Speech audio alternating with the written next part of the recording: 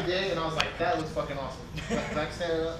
This is another koala guard move. So, I'm in koala guard and he's not giving me a wrist, but he's leaning over. He's on my back or something. Lean over more.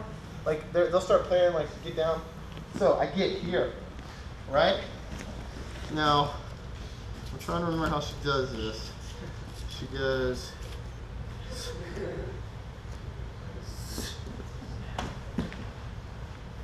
This one you have to use your foot. Okay? This one you have to use your backside foot to get them to go down. This one is a situational thing because he's got to lean over a lot. And I have to get him right here.